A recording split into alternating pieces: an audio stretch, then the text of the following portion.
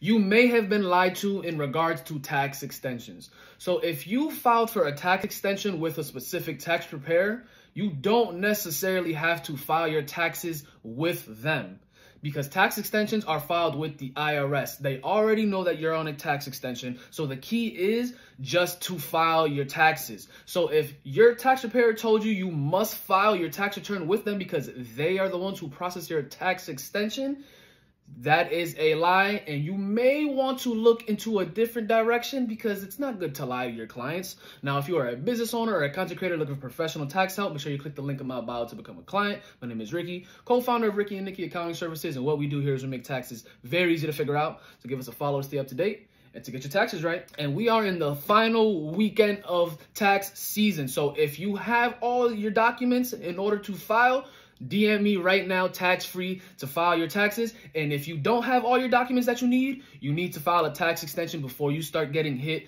with late penalties and failing to file penalties, which you don't want to do, you guys. Come on, lock in. Let's go.